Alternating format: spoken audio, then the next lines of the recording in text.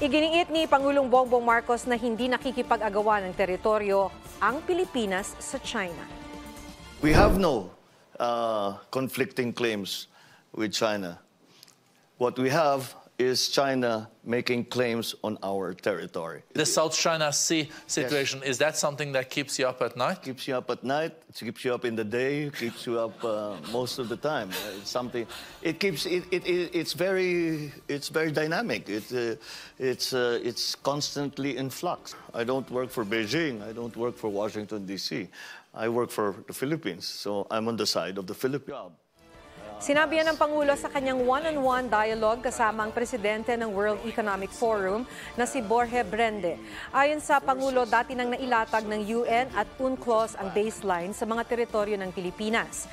Wala rin anyang kakampihan ng Pilipinas sa pagitan ng China o Amerika pagdating sa issue ng geopolitical tension sa South China Sea. Napag-usapan din nila ang tungkol sa pagkaka-exile ng pamilya Marcos sa Amerika matapos ang 1986 EDSA People Power.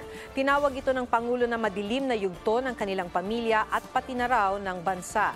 Sinabi rin niyang nagbalik ang kanyang pamilya sa politika para maipagtanggol ang kanilang mga sarili.